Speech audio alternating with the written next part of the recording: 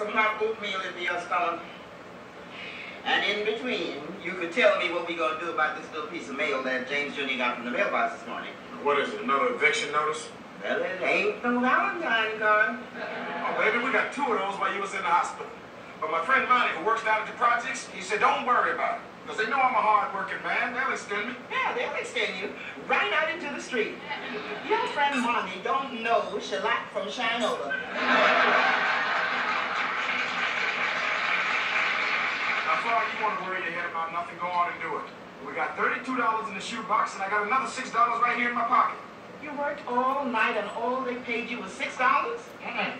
They paid me a lot more. But after they got Prince taken out, the federal withholding, the state withholding, the unemployment compensation, the state disability insurance, and then this extra goodie they slipped on me at the last minute, a $2 charge for getting my dishwashing uniform clean. You know something, baby, if I worked for them a few more hours, I'd end up owing them $10. Well, anyhow, all we need now is $70. Which we had before I went to the hospital. Oh, James, I'm so sorry. For what, baby? For needing your appendix out? But it took every cent we had. Now you work all day and then you take an extra job working all night. Oh, James, I'm sorry. Now, baby, you say you're sorry one more time, I'm gonna give you something to be sorry about here. I'm telling you, we're gonna be just fine. But we still have this piece of paper here. And Monty told me don't worry about it. They said everything's gonna be all right.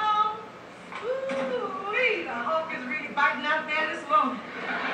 It's so cold in that hallway, I rubbed my face and got my finger on my eyelashes.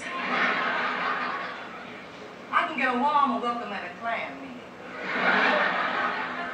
Lord, what's the problem today?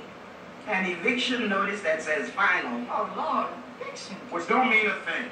Now, let's talk about something else. How was that date you had last night, Malone? Yeah, that's what I'm gonna tell you.